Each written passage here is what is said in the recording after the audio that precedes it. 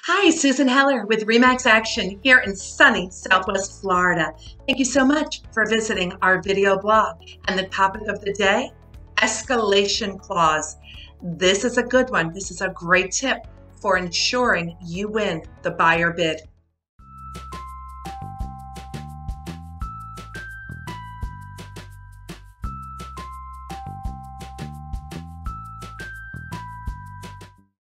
So buyers are asking, on a regular basis, what do we have to do to get our offer accepted? Every time we write a contract, the buyer wants to know, how do I make my offer stand out? And one of the techniques we're using quite successfully is an escalation clause. And this is an addendum that is attached to the offer to purchase. And it has three parts to the escalation clause. Number one is the purchase price. Number two is the amount of escalation. And number three is the maximum purchase price. So, for example, we are quite often in a multiple bid situation, and a buyer doesn't want to lose out. So, for example, they make an offer to purchase a home at $500,000, and they say they will provide an escalation clause of $5,000. Now, that clause goes into effect when there are multiple offers.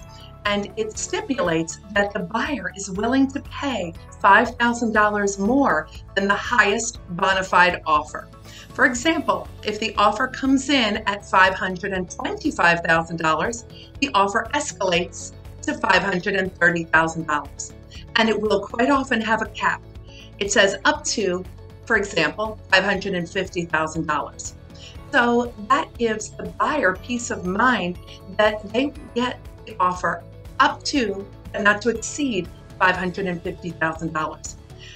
The catch is that the seller knows the buyer is willing to pay up to $550,000.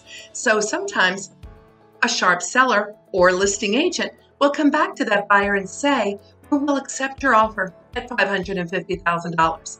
Then the buyer has to decide whether they will accept the counteroffer or whether they will continue to negotiate.